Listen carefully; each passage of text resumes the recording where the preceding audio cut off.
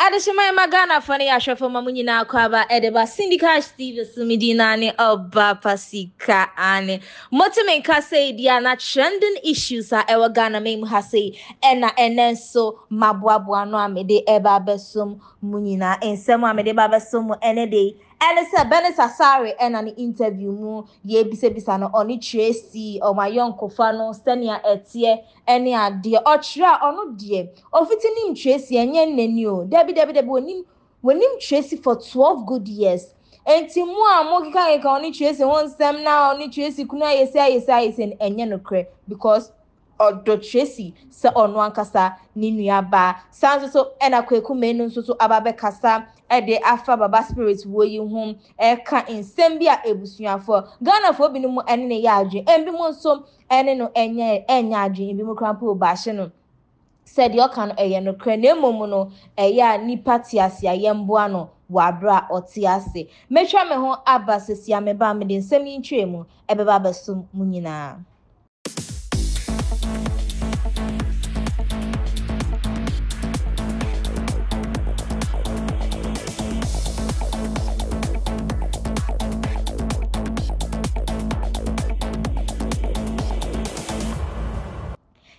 For me koya my science so ababium syndicate Steve so enamoni egusu amohwe ane aboafo ane omo somas ne amam digimedia babesomo ene na puff link body sculpture honey esi body ni ma in a natural way diaper abgh so e won kwada bibia ubehia bia eduane pa check and so edi eduane pa abedwa so amamene omienu sansna women of class enwi na eye feye papa ye kama say ane asraka senkoma ya boafu omuni ho ayini ho omadaroma ena enenso mediji medie eba besomo ebusuafo me hyase no mede Bernice Asare ensam yi ebe hyase Bernice video bi etwegu social media so one sister bi ete honom na wotumi hu se na omo ye live yes na sister yi ebisa Bernice ensem bi efa oni Tracy ayonko fa yi ho na Bernice akasa bebre according to Bernice Asare no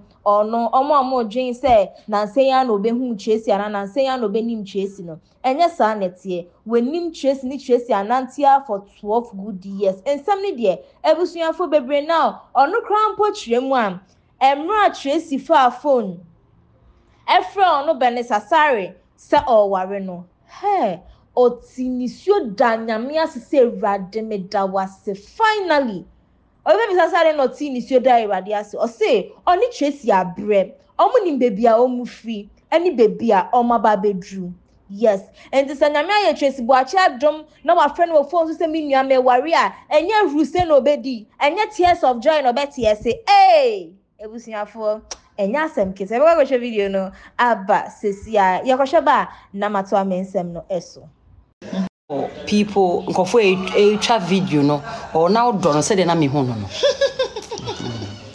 efia unim me hu me was man come mount me fake me love I will never do that you be a minimum no for 12 years ever since I got into the movie industry me start say me don't know ye konwa nwa woni fie me nim ne hustle wabre ye nyina konwa nwa mu ye pass to asabi ye start wo start wo nya aduane ni at the first and just ni gina so no but me ko ne fie ni na fie wa atonso nya ko no aduane ni ye di I know what she's been through. I know how like nyamede na ba be so nyamede na ba be do. I love her genuinely. Many conditions we are as a sister. We talk a lot.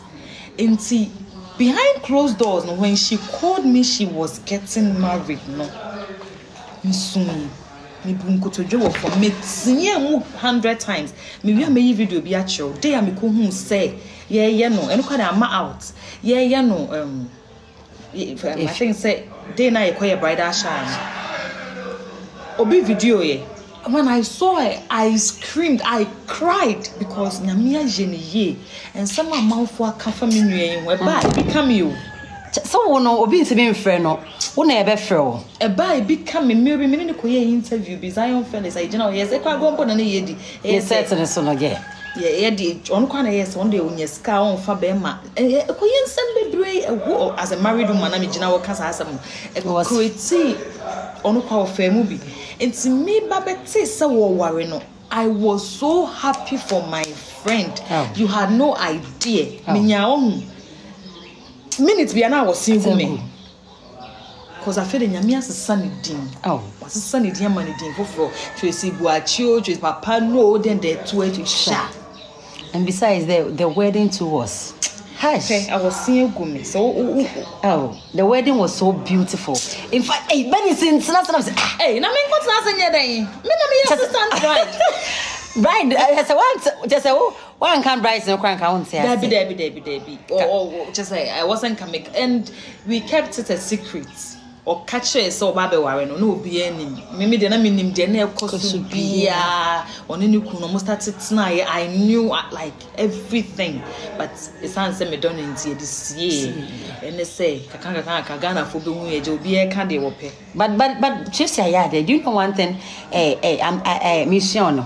Yes, people who join my life, the followers for me how much they will say. Say I admire her a lot. Sometimes me a video man. Because near day, as a all force, we shall be only lady, if free ba, na baby, I wouldn't be dry. One Casa, how do you feel? I'm super proud of my friend and I tap into her blessings. Amen. The be a make and me say, yeah, me tap into your blessings. Nyamia ye be with ya. Nyamia because me he baby and madam funi free time my started ye bra ya bre. And they said, yeah, on was started producing ya check. What mu say or for 6 or baby bibia man. She's a hustler. When I'm off in the no more count. She's been hustling. Me kai say ya to taxi be. Oh, a bit charm. Only per also. Oh, yeah. People are watching. Oh, now mama gifts in Insu. Yes, the gifts are not coming. Bring the gifts and come on your mode. Her secrets, the baby why? Her secrets, or baby. Or scan plug. You have so let's go. Alright. Continue. I want to know. Said there, she said, Madame Funo will try movies, and I've always been in her movies. So her, and she's been what near thing. One can ya uncle, and no dear, I know, but then she has a good heart. So bring ya santo. The data me pet na asem na me hu anymore. Because me so me force me do ni papa, but me bufu and this a blog. Yes. But they say I'm praying. It's all no say. We all know say yes. We all know say after the word. Ashafo ena chese muhu ye no ani atibie ewo mo asumu no. Hey, Bernice Asare, why are ye pa se eja? Wonso aba cheche ensemu. Ebusuafo me de mo beko etwe kakra. Efiti emra Tracy adini kunu eba abonte be ma obe ware no de ba abonte ma Ghana fo nyina hu se Mr Frank bedu ntia ma na oba be ware ni. Ani ye hu se ete ye se ensem bebre asore wo ho a amanfo se abrante opema oye masem embi mu say Vivian Joe ne ex-boyfriend. In fact some say na the boyfriend on ne wo ho Vivian Joe ni tie ya o si o ware Tracy san so say Bernice Asare so edusafo akra na be kan ye say I'm bride no ne nanfofo ni mu ba ko ai ni started with B bema no ene no ada ebe ye nsem bebe na Ghana for kra ebisa say na den na Tracy be kwakọ ware bema chese ode emma ayase aye na eyi chese one emma be de da basabasa sa ebe ye nsem bebre banini na emu no Tracy ambeka ho hwe Bernice nso ambeka ho hwe edru baby kra na Bernice say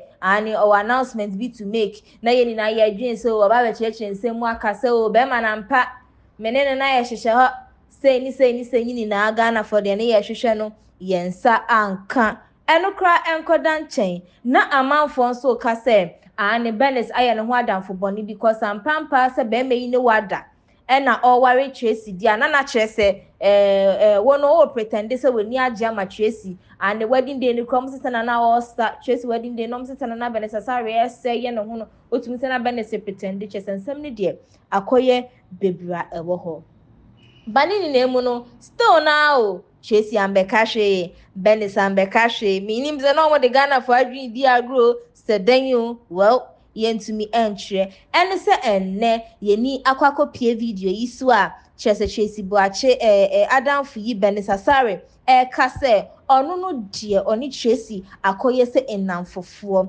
omo ni momo ho ache enti ne de Ghana fo ka any social media so nsemsem no enye no kre enye bibia na yeti o social media so yebefa ni achese yebefa ni serious enye bibia na yeti o social media so yebegie di o yes o se nsem ni bi wo ho a yeti a yentu ye bo ase wei yen show na nka Tracy eyi obi obeka se ni bu befu no se an madam fam na wonam se loki woni mikunu hihye ho wa hwe nanso omunim se Ghana for de ya no cancel bloggers kasa Ghana for kasa enti de ba ye ni na no hwe se na omo handle no aba be se na Bernice ebie na no aka asem ehu asem ti so no de she was genuinely happy for Tracy Boache emra otin se Tracy worry Bernice Asare when put na nke hu hia so ba be kan bateye se won so wa ba ma ye hu ayonkofa da woni Tracy entem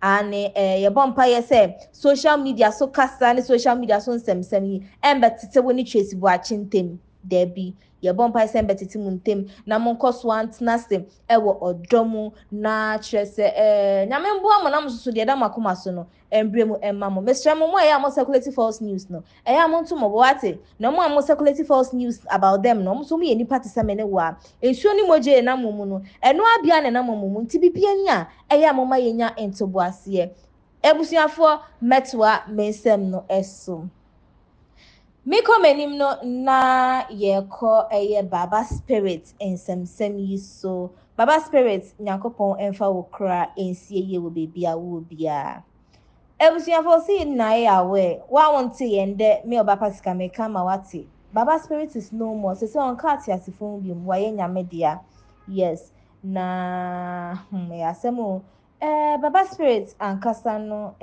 owu ye chi na yetete se na your spiritual issue na emra na oti ase no ni videos crampo interviews bi okoye ma yehu se na owo hawmu na obre yare ni amane bia no namu na enye asem ketua na owu ye nso as a controversies kakra asore afa ni wo ne ho video bi kwa beto abonten yehu se kwa apia ene bigger quiz ejina ho ne ebusuafo ni bi kasa ana bigger quiz ni buofo kasa bebre yes enti no utumi hu se ni wo ne chi no misunderstandings bebre na ena aba abonten na ahwefo unim se Ghana ha se yankasa no nipa tiasia ye ni ye hu ne so mfaso nipa tiasia yin na ye wa bra o tiase na emomagye ate asemboni bi eho ne ye beba ni ya beka ne hu nsem bebre Kweku Manu na aba bekasa de afa Baba Spirit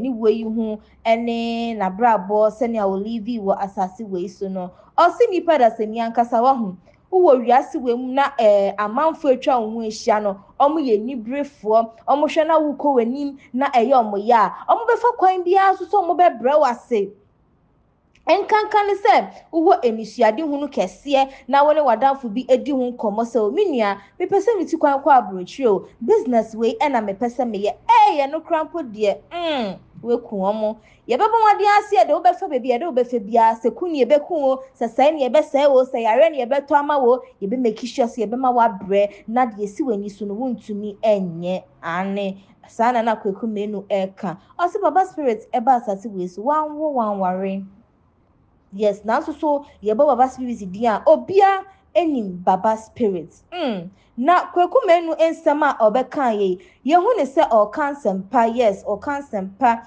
de kire se ye hwe ye hu ye ne enda ye hu so na ye nsua bibi enfi Baba Spirit abrabo ne se ne obelieve ye o asase we ni wo ne hu nsemsem ye nsua bibi enfi mu but Ghana fo edwa Kweku Manu se ye na ye nim na Ghana fo binumu enimu dia please we stand to be corrected because among for complaining say wo Kweku Manu emra na Baba Spirit etiasi aggressive show na ya we no wo de ne call so pen ana oh well ebia wo de ne call so yen fa ye ni hu ye fine until am say we stand to be corrected no but so wo de ne call so dia fine I mean sure emwa ben na Baba Spirit tiasi mu bebre na mode bua no Someone who send a nipe Mabetna bonte kasa erante eye dede. Yes. Nipa ti asiamu hu ne so mfaso onya wupe.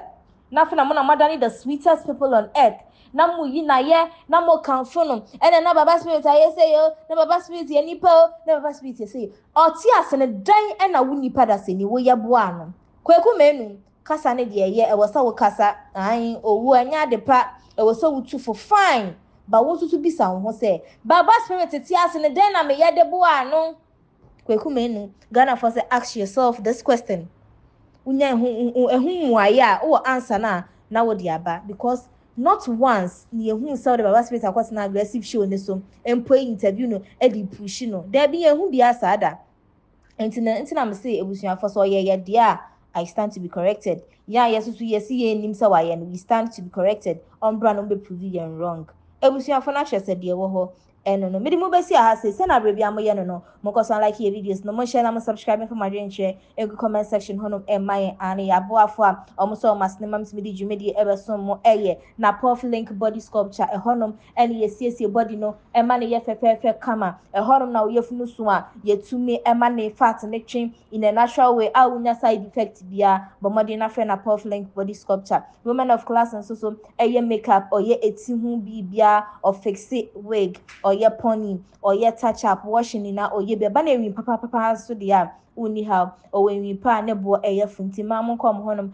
e wo Madina rolling circle mo betimi so from one number etwebu e wo screen no sans na diaper GH e de nkoda ne mapa abama awofo nyina feeding bottle na ope diaper na ope nkoda nua ne nkoda ntade nyini na eno ane diaper GH eduane pa check ewo eduane pa de eya akono na eho tie place order ewo number etwegu ewo screen no ba ne kwan eduane bia owo bia mo eduane bia nso so owo bi mame anointing nyom adom ena me de yegya mo kwan montie enwumwe na sene a enyom no title na nkasa tie na adom emra mo so sanso ena David Alhassan nyom appreciating Reverend Obofo eno so me de egya mo kwan me di na ne oba pasika ha say ena ebusuafo me di munyina esi manuato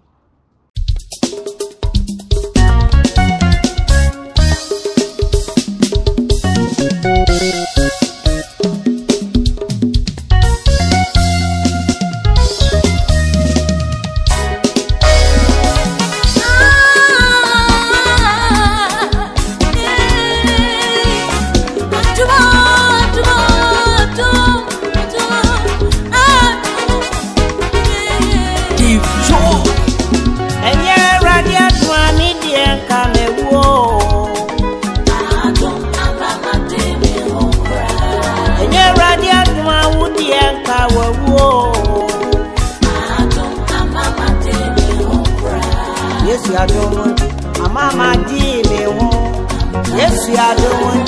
Amafia babe to ye. Enye radia do me die ka me wo. Adom mama di me ho kra. Yes, you are doing.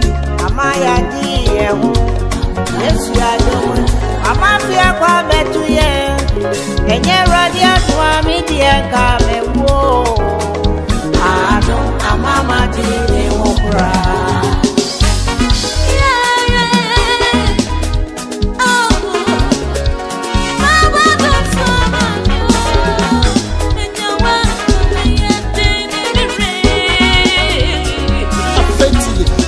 Me beg ya don't down I'm sorry I am more ya me na dum ti na ma me tiansi akukuru ya se ni na chi no ya read on baby when ya me aba ma kamu hey so me na su ya me hai ude mu ho ka me moti afidi e be yi ama me so ma se baby enye ya me aduma ka me die ma wo kofie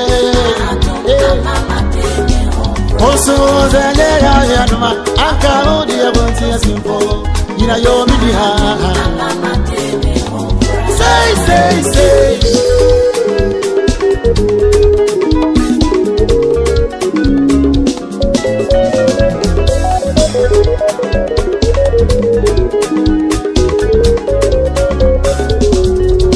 And yeah, Radia, Swami, dear, come a war. Mama di me wokura. Enya radia dwa wudi enka wa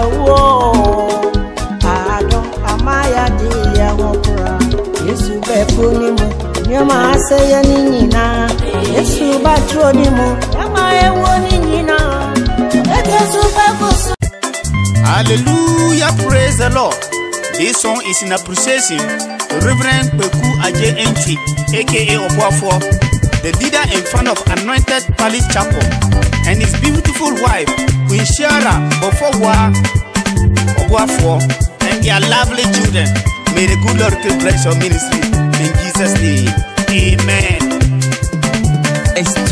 Rain of Obuafo, I go. We shall have Obuafo, I go. Wamajuma uyetie, Why are there? the men say, Yeda wasi, the women say, Mungo de, the children say, they salute you. Yatoma toma, Ewo, Yatoma toma. Rain of Obuafo, I go. We shall have Obuafo, I go. Wamajuma uyetie, Why are there? the men say, Yeda wasi, the women say, Mungo de, the children say, they salute you. Yatoma toma, Ewo, Yatoma toma. Rain of Obuafo, when God call you to a vineyard, He give you the grace, the anointing, the protection, the power, and the authority. When you see, it is clear. When you prophesy, it is accurate. Your healing is so instant. One man of God you are. Because of this, some people says your powers is from the devil. I want you to understand, this is jealousy. Continue to do the work of God. Some people say your powers is not from God. It is because they cannot perform like the way you are doing. So there is still jealousy.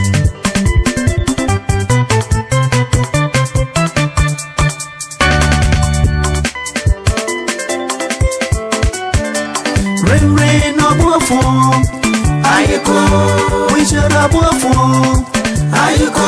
Wamajuma uyetie, Why are there? the men say, Yeda wasi, the women say, Mungo de, the children say, they salute you. Yatoma toma, Ewo. Yatoma.